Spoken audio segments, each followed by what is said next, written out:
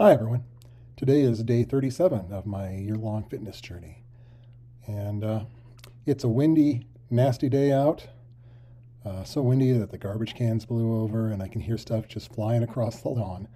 It's not a pretty day to be walking outside, so I've been doing most of my walking indoors today. It's not as fun or as exciting to be doing the walking indoors, but the nice thing is you can watch some TV while you do it. I generally watch YouTube, travel videos, things like that. I like to think of myself as going somewhere, even though I really never go anywhere. I've lived in Tucson my entire life. I've been to one other country, and that's Mexico. And that was only a couple of times for probably less than a total of 2 days. Still, I think about going places like Montreal or South America, Alaska, Thailand. There's a lot of cool videos out there. Norway and Sweden also, and the Netherlands. It's a lot of countries that look really cool to visit. Unfortunately, visiting other countries requires having money, and I'm an American, so I'm broke. I do my best just to keep the ship afloat.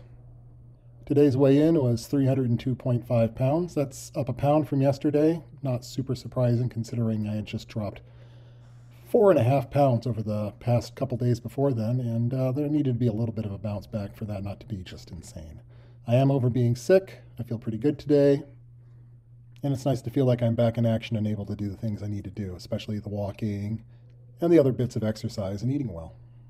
Yesterday I consumed 1,935 calories. That's pretty close to that 2,000 mark. So I'm pretty happy with that. I feel like it was a pretty good day. My active steps yesterday were 12,597, so a pretty good number there. Still want to start getting numbers above 13,000 again, but it's harder to do when you're inside. To that note, I only managed 1,007 active calories, which is above my 1,000 goal, which is great. But as you can see, you just don't generate quite as many calories when you're walking indoors. You just can't get up to speed. The heart rate doesn't get up as high. It's just not quite as productive. But at least you can still walk. And that's the main point, is just to keep walking, keep up the pace, keep up the schedule, do everything you can just to stay healthy. My blood sugar this morning was a little high at 124. I don't like seeing that, but at least it's not up in the 130s again. I think this will start coming down once I'm able to start doing more outdoor walks again.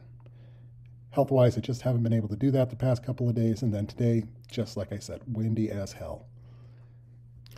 I would like to hear from some of you, especially if you're doing your own health journey or just trying to get in shape. How's it going? Don't feel bad if you're not having as much success as you'd like. It's hard to work being healthy into your daily life, and that's why I had to pretty much dedicate a video to that, even if nobody watches half the time, because it keeps me accountable. It keeps me working towards my goal. I know that at the end of the day, I have to report my progress. And if I'm reporting my progress every day, I'm going to want to make progress every day. The downside of this is that exercising takes time. Making videos takes time. I'm taking 2 to 3 hours out of my day that I used to have for other things, and I'm devoting it to this. It's worth the effort, I know that, but it is still effort, and it still takes time away from things I like to do, games I like to play, people I like to hang out with.